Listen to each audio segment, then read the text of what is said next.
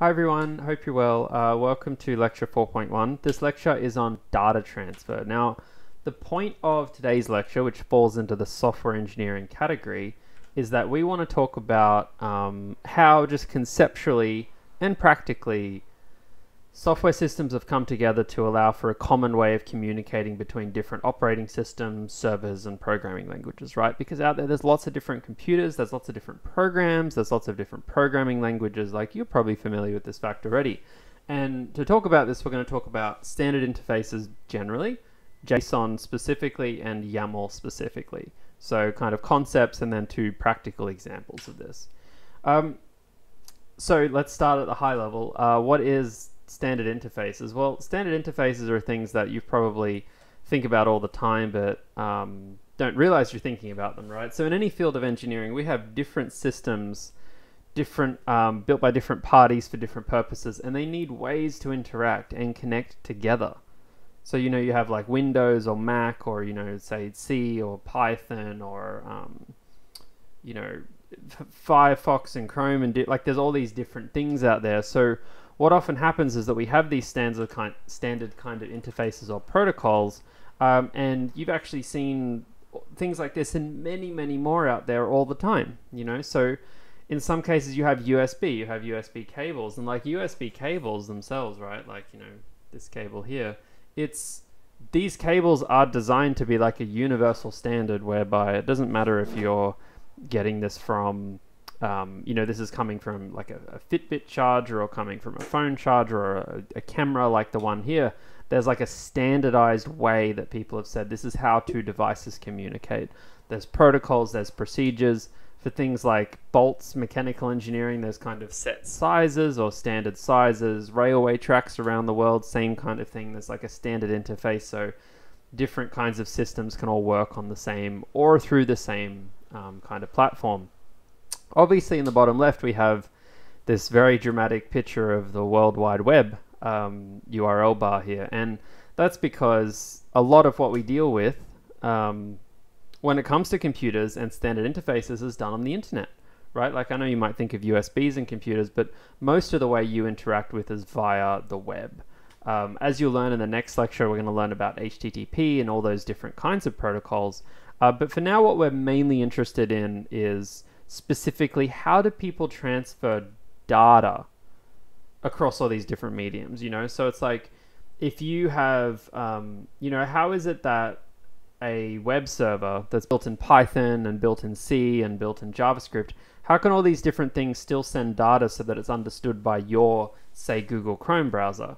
And the way this often works is by use of something we call data interchange formats or data transfer formats, or there's a whole bunch of different names for it, but it's essentially just like a standard way to transfer data through like some kind of common defined interface that can be used by tons and tons of languages. So the main ones we're going to talk about are JSON, YAML, and XML, particularly JSON, because you're going to see that more when it comes to your project and other various things. So this is probably a little bit conceptual. Let's jump straight into the actual language itself. JSON.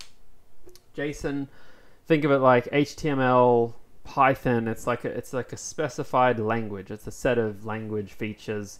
It stands for JavaScript Object Notation. That really doesn't matter. Don't worry about what it stands for. And formally, JSON is essentially a format made up of braces for dictionaries, square brackets for lists, and it can contain non-numeric and numeric items. And in a lot of ways, it's actually very similar to how Python data structures work. So, you know, in Python that you have these square brackets for lists, you know that you have, you know, these braces for dictionaries, you know that you can have strings, you can have non-strings, you can have a few types of non-strings. But JSON is essentially a very straightforward notation that can only describe that small set of things. So for example, here on the left, we actually have what you would call some JSON notation. So you could actually take all of this here if you wanted to, right? And you could store it in, say, a file. And I could do this right here. I could open a file right now. I could call it file.json. And I could paste that in here. And this would now be what we would call a JSON file, which is a file that consists of stuff that is in the JSON notation. Now what you notice about this kind of file and format again is that it's very Python-like, right? We have what seems like a dictionary, and this seems like a key, and this seems like a value, which is a list, and then that list contains 3 dictionaries, and each of those dictionaries contain 2 keys and their respective values, right? So thankfully you can actually translate a lot of the Python knowledge you have to make sense of this very quickly.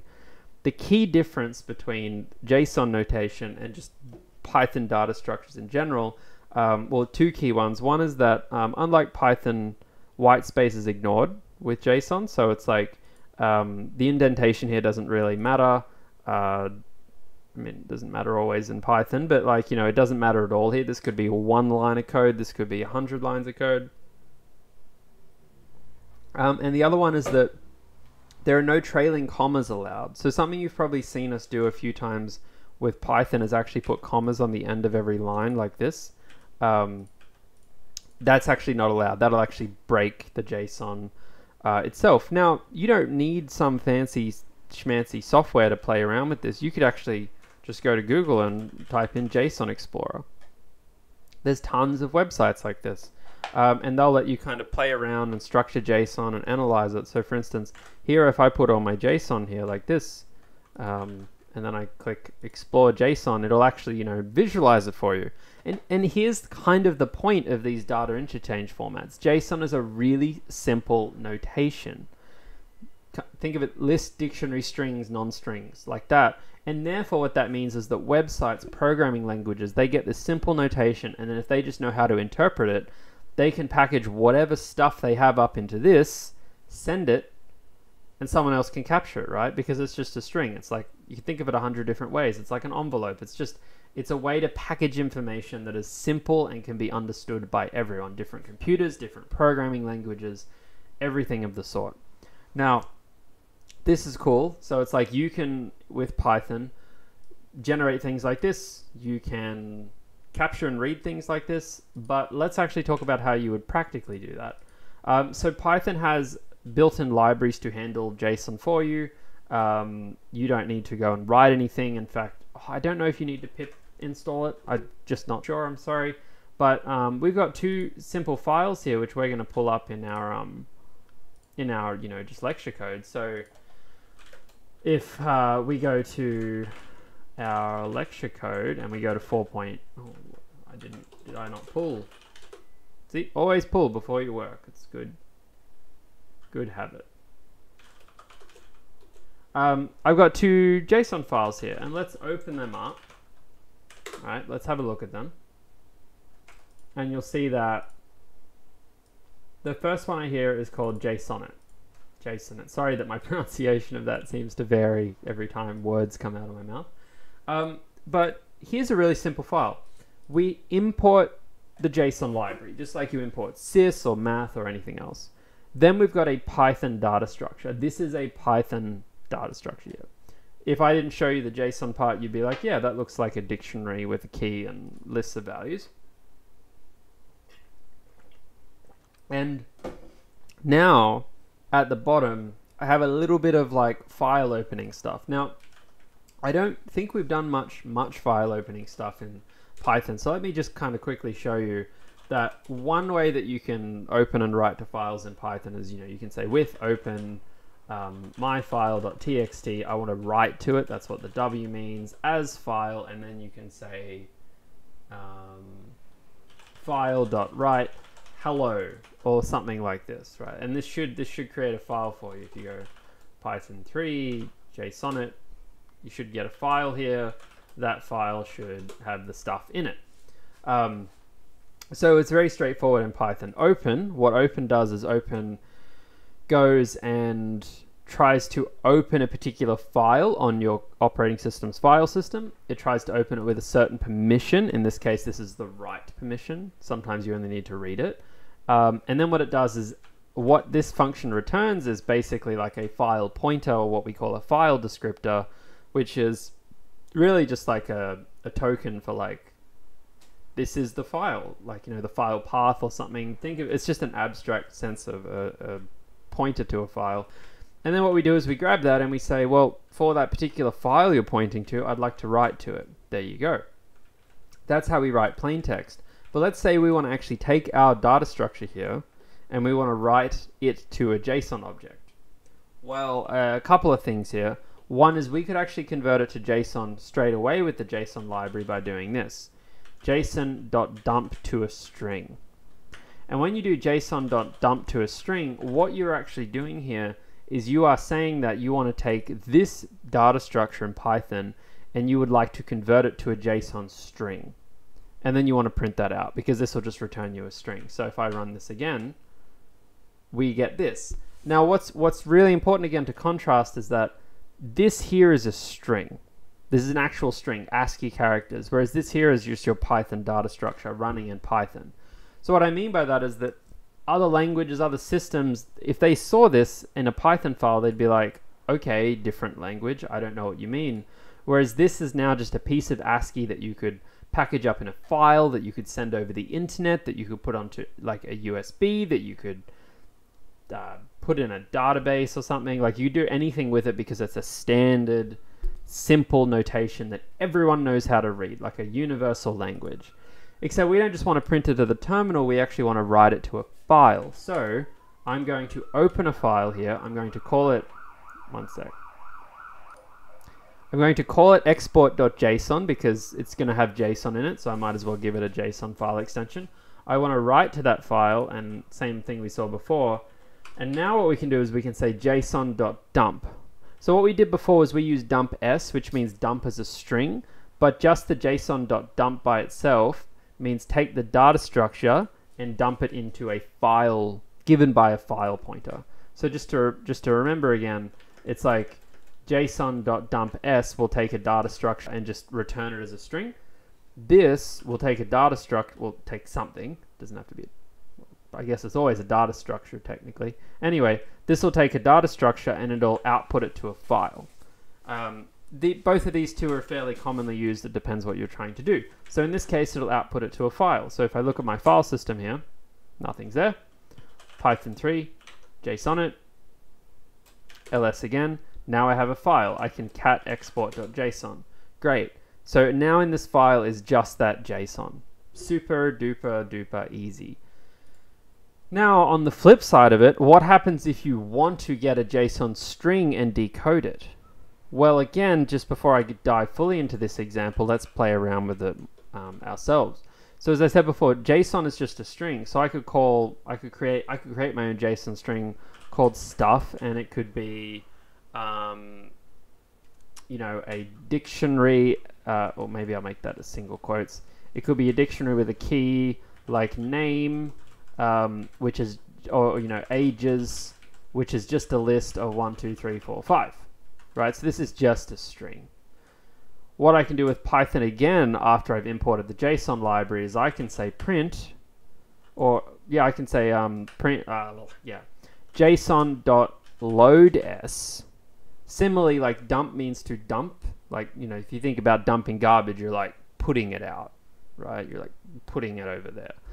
Load is to like pull in. So I want to pull in the JSON and turn it from a string into something useful. So I give it that stuff, and you'll see what I get is that. I print that out. Now, here's the interesting thing. That is a Python data structure that has been printed. This is a string. That's all that is. And I can print them both out. And even though they print out to the same thing, they are very different things in reality, right? Because, as I said, one of them is actually, you know, the top one here is just a string. It's a literal string. The second one is my data structure that I have just happened to print as a string. And in fact, I could capture it like that. I could say my data structure is equal to json.loads, and then I could modify it. I could say, well, dsages.append 6. And then I could print the data structure. So you see, it's actually like a real thing in Python.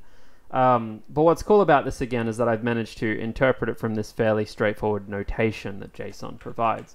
So the real question is, if I've got my export.json file, right, which we saw before, how do I take this and load it into my program? Well, again, we do kind of the opposite of what we did before, which is we open a file, we open export.json. This time we're interested in reading it though. And after we open it up to read it, you do json.load, where we give it a file descriptor in this case again. So this will actually take that file descriptor or pointer, and it will load it into that variable for us. And then when I run it, Python 3 unjson it,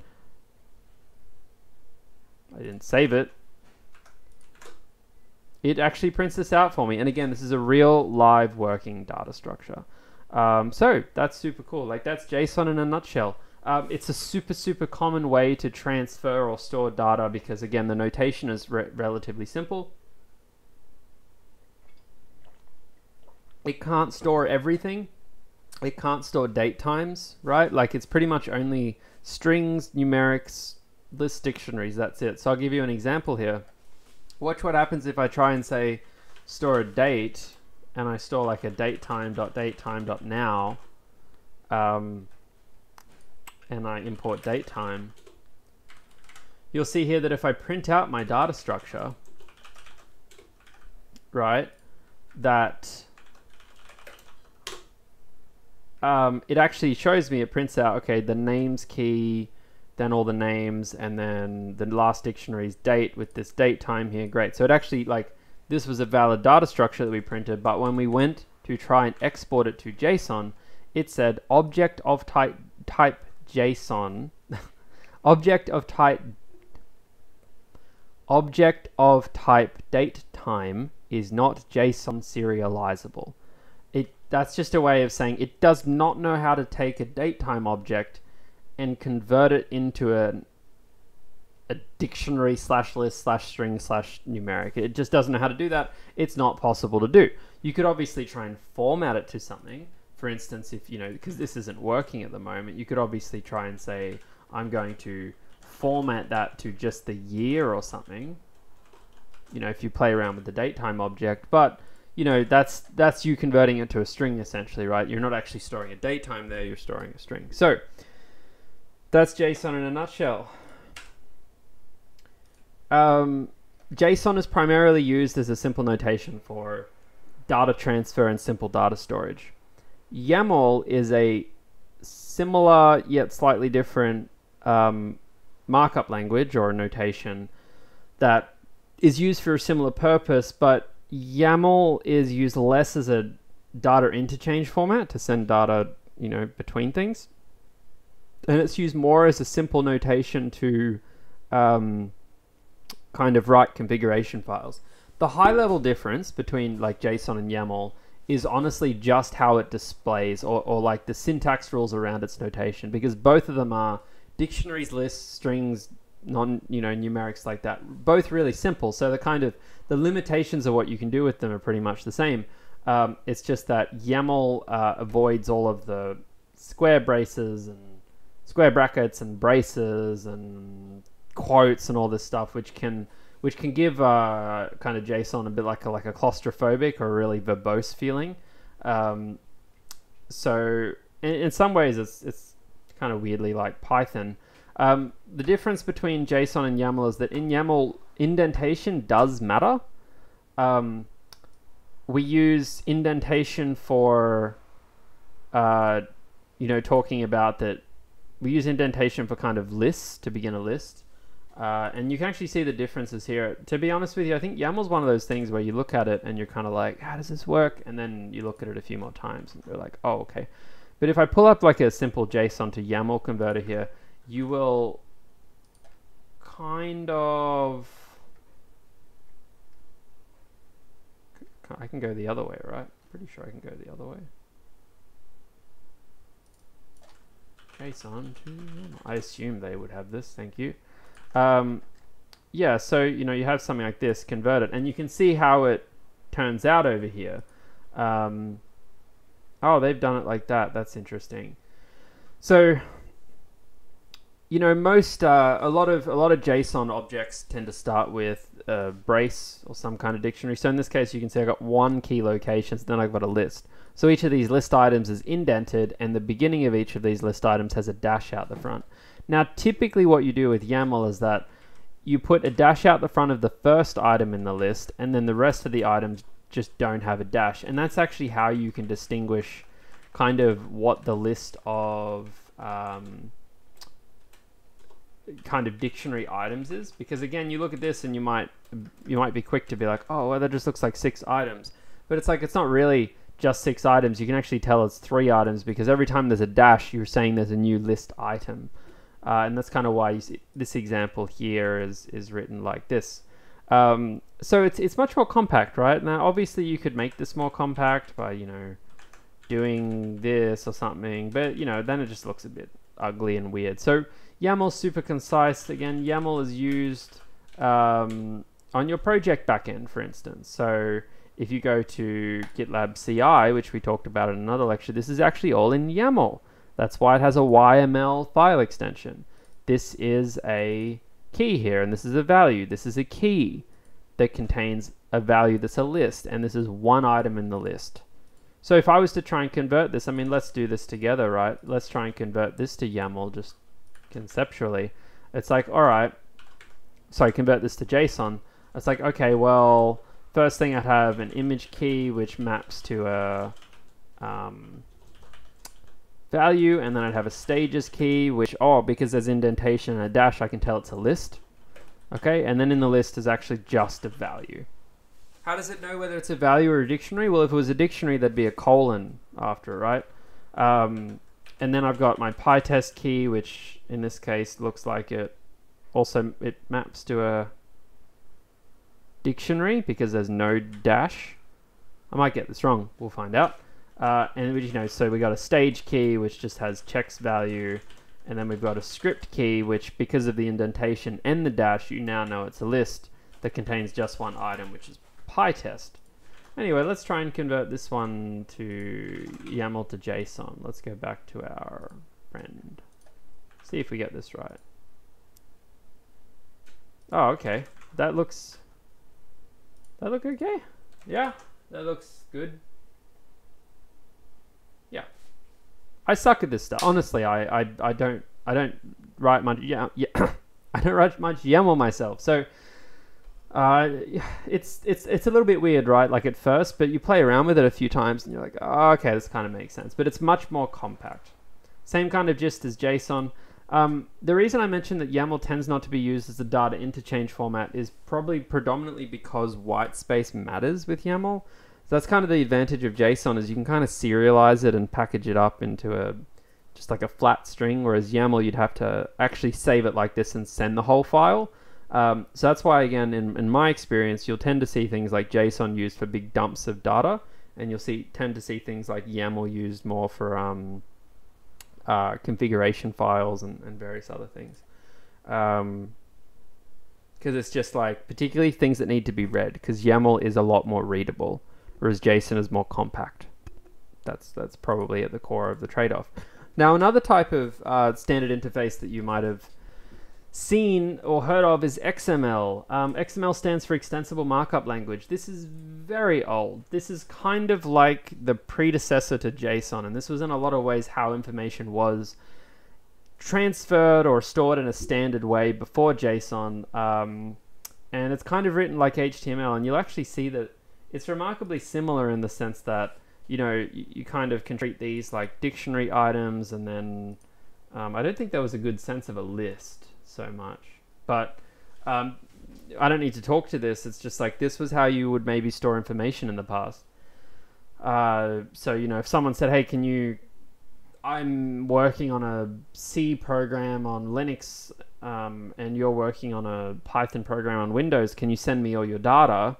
Sure, you could send it in a CSV or something, but this might be a more dynamic way, you know, a less structured way of sending it, just like JSON and stuff. The thing with XML that makes it pretty much unused these days is that it's definitely more verbose because of all the open tags, closed tags, and the side brackets. It's harder to read. It also takes up a lot more space, you know, because it's got to have, like, most of the text here is not information, it's structure.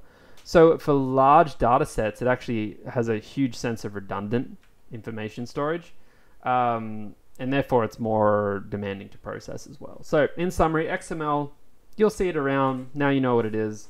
YAML, JSON, two really important interfaces, really simple notation. JSON tend to be used for data transfer and things you don't need to read. you know, very large things as well, or small, but generally just data transfer.